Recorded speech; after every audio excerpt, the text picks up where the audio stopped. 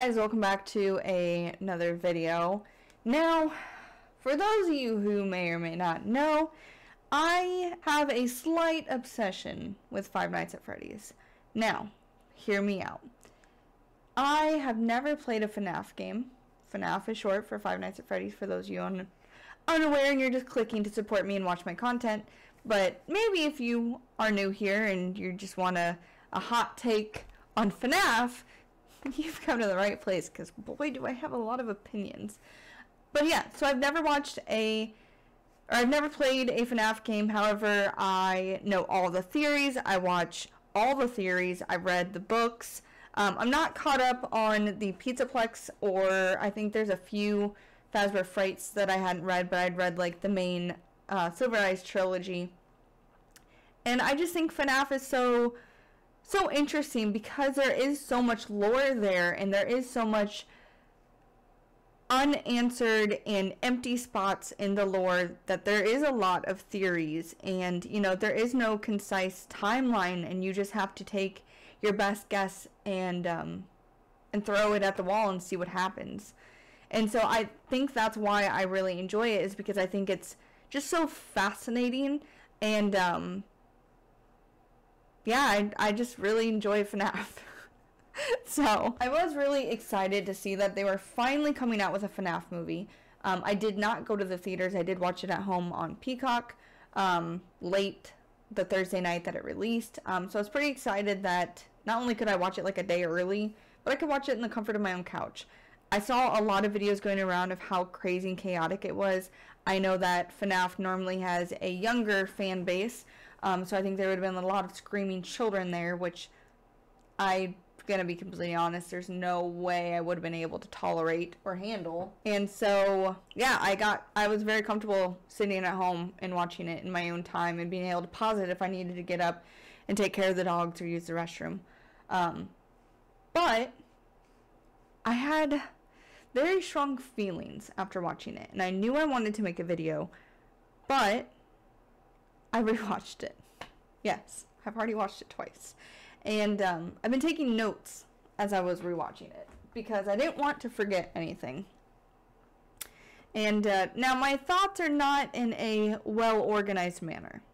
A lot of the time as I was watching the movie, I was taking notes as they came to mind, so I wouldn't forget. In case, like, when the time came later that these comments or opinions were relevant, in case I forgot, I didn't want to. So I apologize if this is a chaotic mess. I do want to say flashing red lights, beeping noises, alarms, all the things. Spoilers ahead.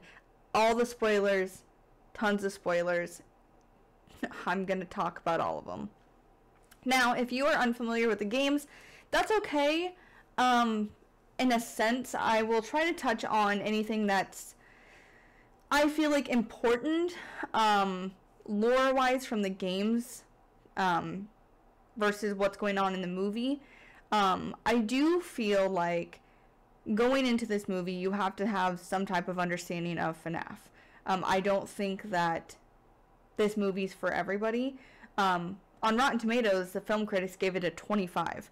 Normally, I feel like Rotten Tomatoes already is going to give it a lower rating anyways, because I don't feel like they like horror movies as much, so automatically is going to be a lower score. However, the fans have rated it a 89. I disagree. I personally would not rate it a 89, but you know, the people have spoken and had their own opinions, and I will never say that they are wrong or disagree. I'm just saying I feel very differently. And I'll tell you why as we go through. So we're going to start from the beginning. My first comment, because some of these are just comments, let's be honest, they're not full reactions per se, is why in the fuck is there a saw trap in the opening sequence of this movie? Why? No book, now I could be wrong because again I'm not caught up, but from no book or like even a theory that I've heard of has any contraptions that have something along those lines. That's clearly not a Springtrap's mask. What in the Saw is going on? And they're being locked down. And again, you know, I did just do my review of Saw 10. I did a ranking of all the Saw movies, so, you know, Saw's a little fresh in my mind, I'm gonna be honest. But he was literally strapped down and had to basically show his will to live by finding a way out. And so that was just... Now, I did appreciate all the Easter eggs for any true diehard fans. There are Easter eggs galore in here, and I thought that was really cool and such a really nice touch. Obviously, Scott Cawthon, the creator of the games and books and franchise, had a lot of say, and from what I have heard and read, he was on set kind of helping and making comments here and there pretty continuously throughout the entire film and everything. Now, I did think it was confusing from a lore standpoint, where, now, okay, I understand not everything could be explained or shown in this film because they had already planned on making a trilogy. Now, I didn't think that this film was going to be a one-to-one to like FNAF 1, and so it was kind of interesting to see that it had, you know, I would almost say up to FNAF 1 to 4 aspects mixed in with obviously holes and gaps. So I did think that it was interesting that he decided to kill, because, you know, spoiler for the end of the movie, we're going to work our way there, but it's come to find out that William Afton is the one behind making the robots do what they're doing. Or, sorry, William Afton is making the animatronics do what they are doing, right? He's the one controlling them. It's not just the spirits themselves. So why, if he, in the games, only killed children for the remnant and experimentation and all that type of shit, why is he now deciding to have adults die? I believe... God, it's been a long time since I've read the Silver Eyes trilogy. But I believe maybe in the books, like if someone broke in, something happened. I don't completely remember. But I don't know, it felt weird. I did appreciate the intro with the, like, very minigame-esque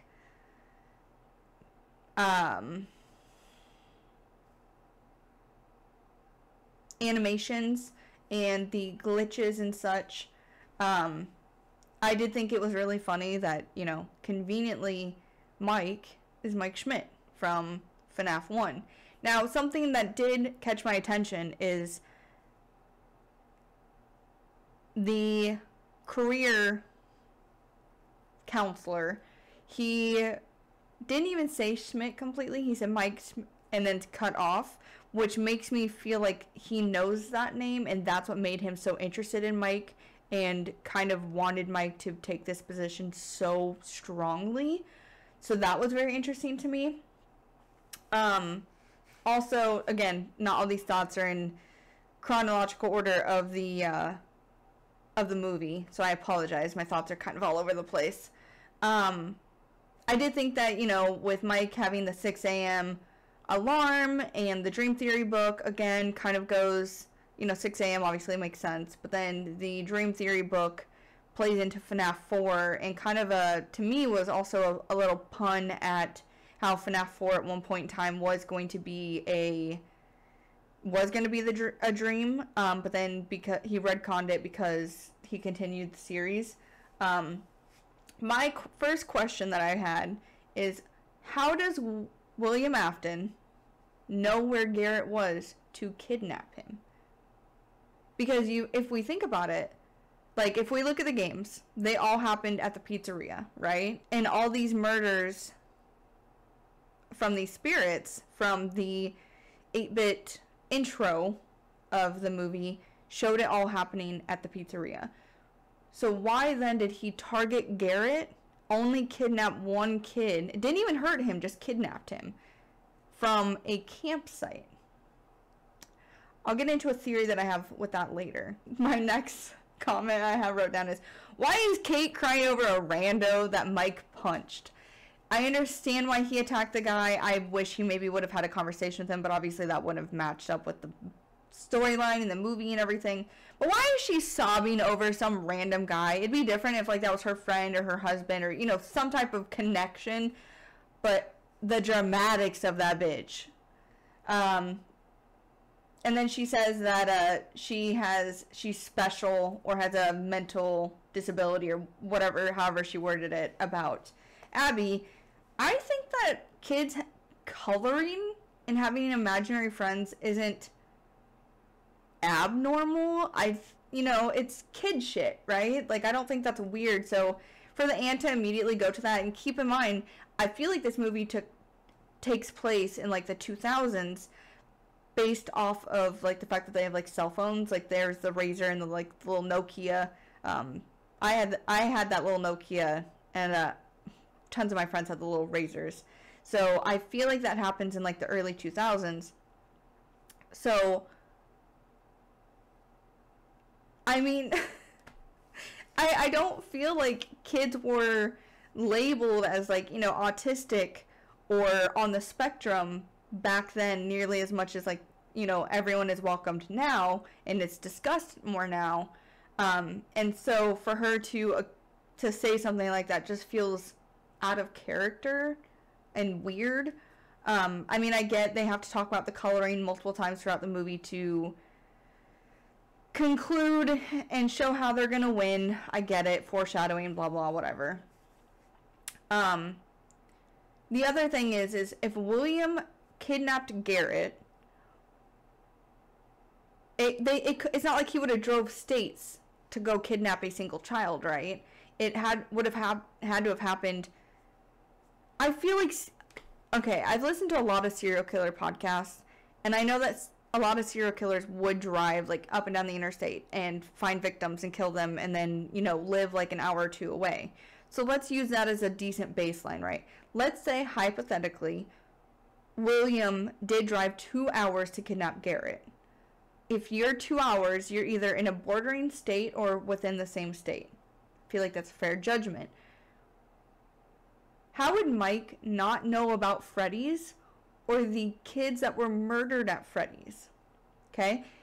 When Garrett was kidnapped, Mike was 12. So, like, he would have heard that type of shit around him, whether it be the news or his parents talking about it or kids talking about it at school or something somewhere. He wasn't like 5 years old, and they didn't like live states away from where it happened. And even if they did live states away, hypothetically, which I don't believe happened and is the case, I feel like it would have been on national news. I don't know. The other thing that I noticed is Abby was drawing pictures of her and her imaginary friends / the dead kid spirits before he even took the job. So the fact that they were already attaching themselves onto her and like showing up and talking to her and stuff was very weird. I could see it happening once Mike took the job, or once you know, he took Abby there for the first time. But the fact that the kids, she was drawing those kids already, is just bizarre to me.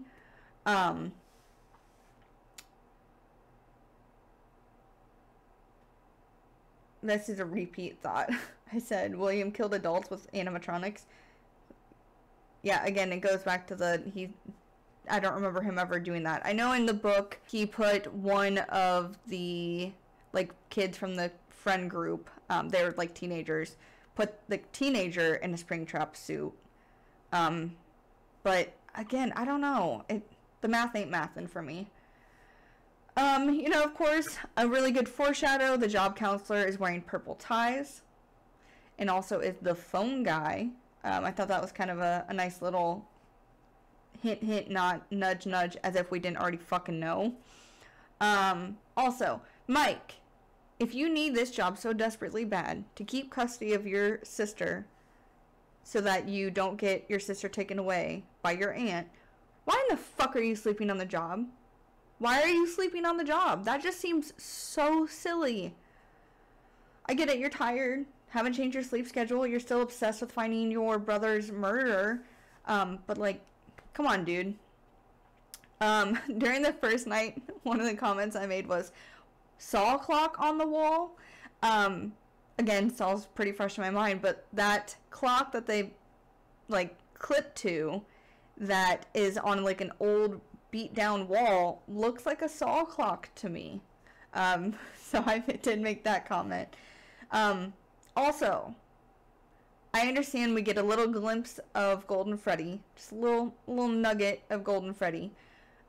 He's not primarily throughout the entire game, but, like, is nobody gonna acknowledge that there were 5 kid spirits, but only 4 animatronics? Again, the math ain't mathin'. Obviously, Abby has seen Golden Freddy, but she only calls him Freddy. She doesn't even acknowledge that Freddy looks different. I don't know, I just thought that was kind of odd that that wasn't acknowledged at all. I'm going to pass this comment because I have a lot of opinions on this one. We'll come back to it. What in the Nightmare on Elm Street? The fact that anything that happens in his dreams then happens to him in real life, with like the cutting and the stabbing and stuff from the kids in the dreams, and then that animatronics actually did it to him. Very Nightmare on Elm Street. Don't get me wrong, Nightmare on Elm Street is one of my favorite horror movies, so I did appreciate that, but also, I don't know, it just felt out of character, I guess. The other thing that immediately made me think is I love the Scream franchise. So I personally see William Afton as Stu from Scream versus Shaggy from Scooby-Doo.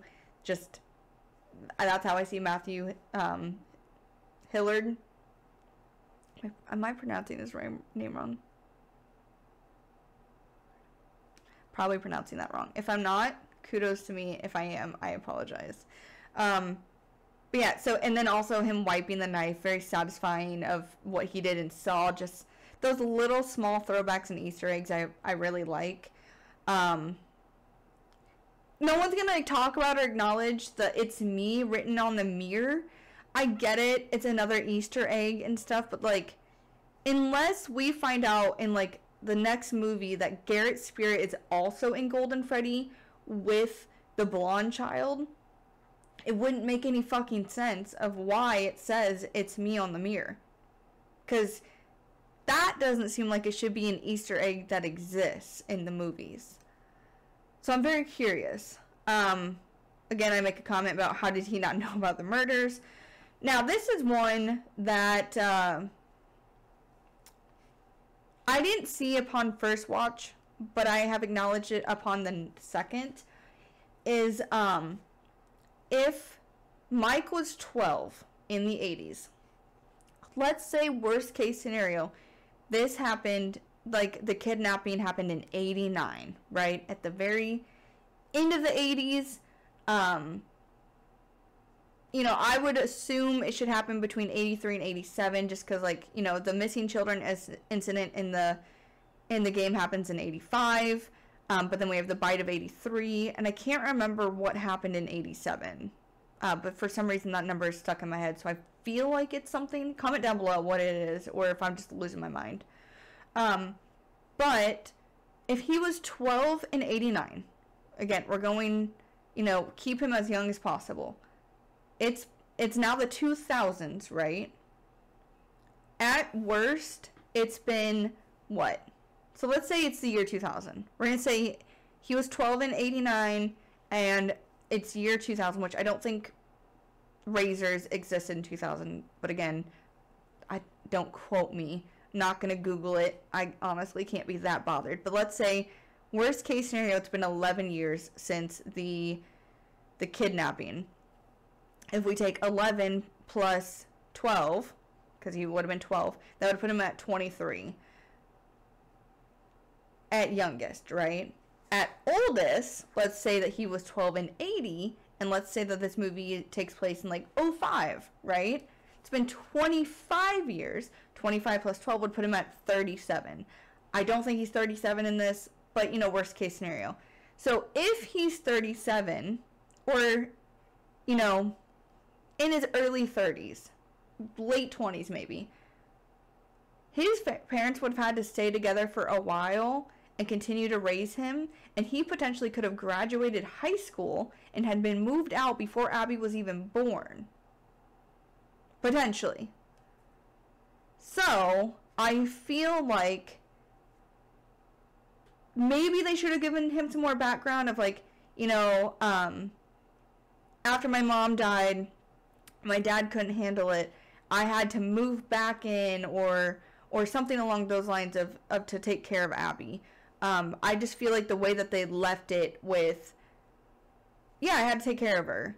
Okay, well, like, we need to know more details of how old were you when she was born? How old are you now? Did you ever move out and go to college? Have you, like, given up your entire life for this child? Because now you have all these, like, random miscellaneous jobs that you can't keep, but yet, you know, did you have a chance to go to college? Like, you know, give us some more details of that, because I think that's very when the babysitter, Max, gets cut in half by the animatronic, I'm sorry, but if they broke in, and it had to have been early in the morning, because he gets off work at 6 and leaves, right? So even, let's say it's been an hour, 7 a.m., and they're breaking in to destroy the thing, and the kid already hears all the banging and knocking around of everyone else destroying the pizzeria. She's not going to be like, why is there this random child at 7 a.m. in this abandoned pizzaplex, or pizzeria? Let me go follow him? I'm sorry, but that's a hard no from me. Yeah, again, and then I talk about the age of Abby versus Mike. I feel like Vanessa should know, as a cop, if the door was still locked when the break-in happened. Like, you could literally just look and see that it's still locked before the break-in. So, again, doesn't really make sense. And then this is something that I found interesting upon second watch, is when Abby stays at the pizzeria the first night and goes to play with the animatronics, only Golden Freddy, or who we are presumed to be Golden Freddy, the blonde child, is in the dream with Mike, because all the other spirits have gone back to their animatronics to go play with Abby. Thought that was very fascinating. Now, the biggest thing that I would like to talk about, the one that has perplexed me the most. So, for those of you who have not read the Silver Eyes trilogy, I get it. Not everybody likes the books. Not everybody believes that they are helpful to the lore of the games. Obviously, they're not one-to-one, but they do help fill in the clues of everything. So, for instance, William Afton uses a different name to hide his identity, and then it's later revealed that he's William Afton. So I thought that them doing that as him pretending to be the career counselor was fine. I felt like that was kind of a good nod, and I understood why they decided to make that move. Obviously, again, I think that he knew who Mike is by the, Mike Schmidt. So my theory, now stay with me, my theory is that we will see Henry later. I think that what happened is William and Henry, just like in the games, were co-owners, were business partners, all that type of shit. And what ends up happening is Mike is in the dark about these murders and about Freddy's because Henry doesn't want Mike to know about all of it. And Mike, is left in the dark about those things and doesn't even know necessarily maybe what his dad does for work. So, that can kind of explain why he didn't know about all these things. And then what I'm theorizing here, just using my game knowledge versus the movie versus my own opinions, is after the missing children incident, I think that Henry just kind of told William to just fuck off, and he didn't want to help him anymore. He didn't want to be part of it. What he did was, you know, unbelievable. How could he, you know, because even though there was no proof that William did do the missing children incident, Henry had a suspicion, just like in the games, you know. So he took his family camping, kind of wanted some peace in mind, kind of just to get away from all of the bullshit that is Freddy's. And I think that William went and kidnapped that kid out of spite. And that's how he knew where they would be, is because, you know, maybe they had gone, since they were friends at one point in time, they were attached to, you know, they had gone camping there before, or they had talked about it before, or, you know, something along those lines. So that's how he knew where they potentially would be if he, like, went to their house and saw they weren't there. He's like, oh, well, maybe they're camping. Let me take a drive by. Because that would then kind of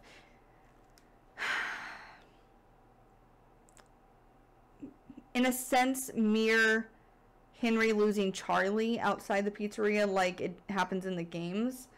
And so this is the way that Henry still loses a child.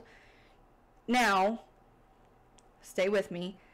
Let's say hypothetically the families were switched. So instead of William having the 3 children, Henry does, and William only has the one, which is Vanessa, but Vanessa doesn't ever die. Maybe she's in the animatronic, but yeah, she's in the fucking, she bleeds when she gets stabbed, which could be an illusion disc, but also then is at the hospital and is, like, worked on and, like, hospitalized. So, I mean, that doesn't really make sense of if she was an animatronic, I guess. So that's interesting to me. But, so, I mean, for them to essentially swap families, you know, where William has only the 1 kid and Henry has the 3 versus, you know, the other way around like it is believed to be in the games, I think that still doesn't make sense because, you know, William had to have had some type of reason and motive as to why he started killing children, why he started, you know, potentially experimenting on them, which obviously the movies could go a whole other fucking way, which would, in my opinion, would be disappointing as someone who's very much loves the lore of this series. But I feel like it doesn't make sense. I mean, again, I know that they leave a lot of unanswered questions so that you'll want to see the next 2 movies, right? But at the same time, like, I wish we were given more, just because who knows how long it's going to take before they put out another film, and I'm impatient. But, yeah, so his motives are very unclear. I think that Henry changed his name at one point in time, and maybe somehow William found out about it, and that's how he knew about Schmidt, or maybe Henry's name in this universe is Schmidt. I feel like there's going to be a connection there. I do feel like we have a lot of questions that need to be answered. So, for one, what potential connection does Mike have to William? What type of motive does William have for killing? And I need more details on Henry, and I need more details on William's kids, or I guess just child. I don't know. It leaves a really bad taste in my mouth and leaves me wanting more and just disappointed and unsatisfied. Honestly, I'd give this movie only like a 5 out of 10, and that's coming from someone who really loves the franchise and really loves the lore, and obviously they can't make things as perfect as we would want them in this movie, and obviously it couldn't be a one-to-one for the games because, you know, it wouldn't really make sense for the movie to have him just be sitting literally in an office. Like, we need more backstory and details and all the things, right? William, the way he died is at least almost true. You know, obviously I didn't like that the cupcake for Chica was as active as she was. I thought that was kind of bizarre. But I did like that he was still spring trapped. He still was like pulled away and locked in a room. And essentially the revengeful spirit is forcing him to be in agony and stay alive and all that type of shit. I don't know. I'm very curious to see how things go. Obviously, Vanessa's not dead, so we don't know yet what other connection she potentially could have. Is she brainwashed, like she is in Security Breach, or like the children's spirit? So I don't know. I'm very curious to. Also, where's William's wife? Vanessa never once talks about her mom. So there's a lot of questions that are unanswered, and I would love to have some more background and details on. I think it's very, very interesting the way that they took. Personally, I don't necessarily think it was a good route, but that's just my opinion. Leave your opinions down below and let me know what you think of the movie, of the theories, of where they're going to go with it, how different it was from the games.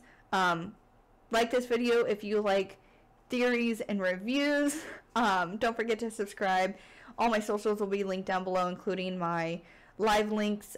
This is not a live video like my other ones, just because this has a lot of theories and spoilers and stuff, and I didn't really want someone to click on the stream and be jumped into something like that. So yeah, that's all I've got for today, guys.